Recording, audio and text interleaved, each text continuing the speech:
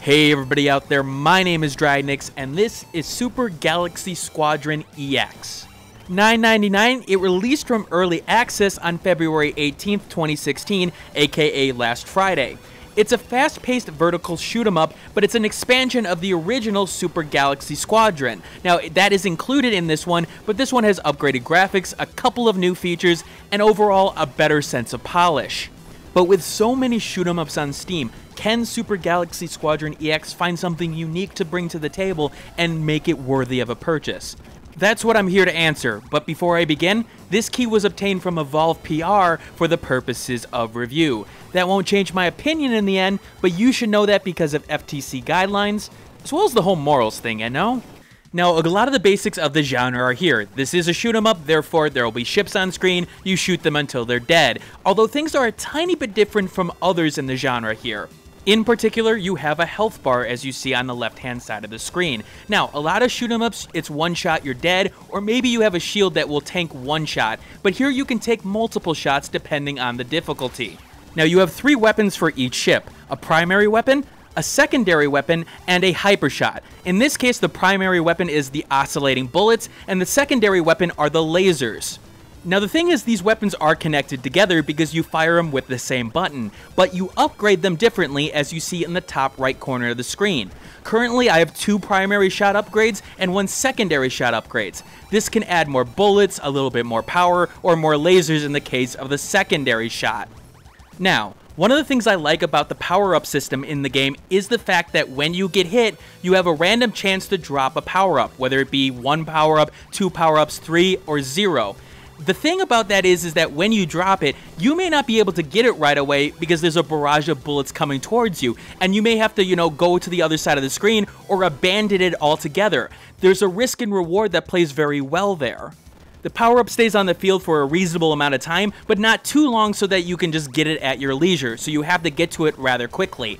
When things get really crazy, you have your hypershot, which will be able to take out most bullets on screen in most cases, but is unique to each ship. For example, I just got a lot more lasers here, but those lasers were able to take care of a lot of bullets and projectiles. You also have a combo meter in the top left corner of the screen. As you kill enemies, that combo meter will go up, but it is time-based, so if you don't kill an enemy for a specific amount of time, it will start to drain. One of the newest additions to the game is the overdrive mode. When you get a 10x combo, you can activate an overdrive mode from what I see, and that means you fire faster, you fire with a little bit more power, and just a lot more points can be earned from this mode in question. One of the strengths of the game is its variety of ships.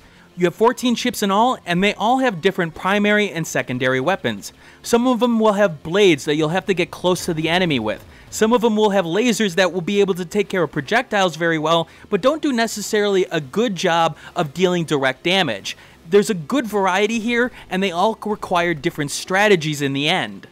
My personal favorite ship was Magenta with high armor and a little bit of a speed problem, but with the bullets that were coming down screen, I felt like I could react to them in a reasonable manner.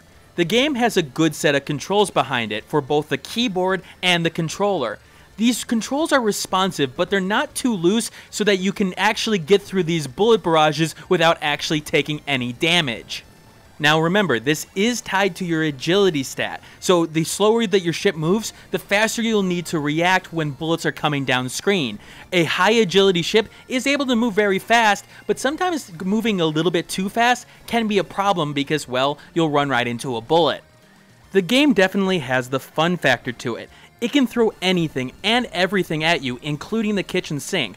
Being able to dodge between the bullets or being able to activate your hyper at the right time, getting rid of the bullets, is not only fun, it's exhilarating. Now, shmups aren't exactly known for their story elements, and there's not a lot different in terms of the actual plot for Super Galaxy Squadron. There are aliens, you're part of this galactic force, you've seen these plot threads before. On the flip side, the narrative here is presented very well. The cutscenes have a crisp art to them, and the voice acting does a very good job of hitting that galactic commander kind of vibe, like in this cutscene. Our fleets have taken a hold of both fronts, and HQ wants to keep this momentum going as long as possible. Forces in the Kale and all other vessels in the area advance into YZ Ceti. Forces in Barnard advance into UV Ceti. Expect heavy resistance, but you have the Super Galaxy Squadron backing you up. Control out. As I mentioned, the game is a remastered version of Super Galaxy Squadron, which you can still play because the game comes with the EX version. Now, I played a little bit of the original Super Galaxy Squadron to understand what went into this remastered version, and lo and behold, there is more than just graphical fidelity improved in the EX version of the game. The EX version of the game takes everything the original had and cranks it up a little bit more happening on screen, a little bit more bullets for you to dodge, and a little bit more color for you to take in. It also messed with gameplay mechanics a little bit. Take a guess what ship I'm using. That's right, it's the one that I was using in the original clip for the original Super Galaxy Squadron, so things have changed just a tiny bit.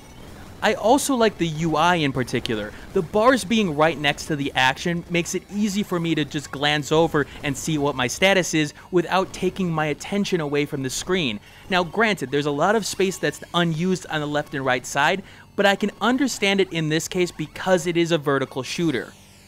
What was smartly done here was the actual aesthetic in terms of gameplay. The bullets, the power-ups, everything against the background starts to pop out so that you can easily see what's going on screen, even when it's chaotic.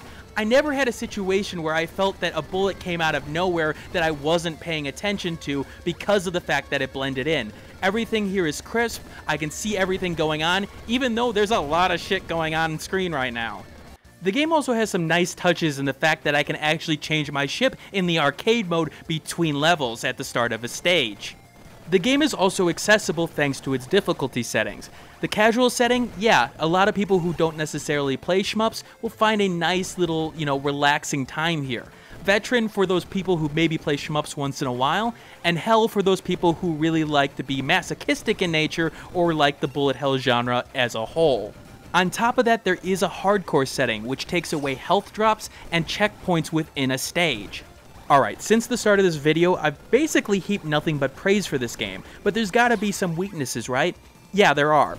Now, the bullet patterns in this game are a little bit strange. There's not many of them. You do get a variety of enemy types, but in terms of the main bullet patterns, you get about 3 to 4 on the main portions of the game. This changes a little bit with the boss monsters because they just throw more at you, but that's how the game handles it. It just throws more and more and more at you, so you have to dodge more stuff. There isn't creative bullet patterns in terms of like boomerangs or anything along that line. This is particularly noticeable in things like the endless mode, which is basically go as far as you can without dying, but it's supposed to be a random selection of enemies and bullets. The thing is, you'll see these spikes, you'll see those sort of donuts that are flying towards you. Really, in the end, you'll feel like the game is just throwing the same thing at you over and over again, only throwing more at you. The game is also lacking in terms of the options menu. It's great that I can turn screen shake and rumble on and off, but I wanted a music slider. I also wanted the ability to rebind the controls. These are pretty standard for the PC platform, and I was surprised that they were missing from this game. In addition, with the game coming out of early access, I do have to question why there's a coming soon portion. That tells me that there's still development to be done. But overall, those weaknesses don't compare to the strengths of the game. There's a lot of variety in terms of the ships here, there's a lot of good action that you can get out of the game, and the endless mode in particular, I could find myself just playing it over and over again, trying to find the best way to get through these bullet barrages. It is a good shoot-'em-up. It's not the greatest of shoot-'em-ups. It's not an Ikaruga, it's not things like Roche Fusion, but it is solid in many ways and is definitely worth the $10 price tag. Alright, this is Dragnix signing out. I hope you got an idea of what Super Galaxy Squadron has to offer, and I will see you all later. Keep on gaming. Hey everybody, thanks for watching. If you found this video useful, hit that like button, maybe share it with a friend. I write an appropriate Steam review that you can find in the description below for games on Steam, and I'll respond to any comments below regarding questions about the game and feedback about the video. If you want to see more content like this, hit that subscribe button, and you can check out my last video in the top left and a related video in the top right. You want to keep this channel running as well? Then consider supporting my work on Patreon, which you can find in the description below, along with my Google Plus page, Facebook group, and Twitter handle. This is Dragnix signing out, and keep on gaming.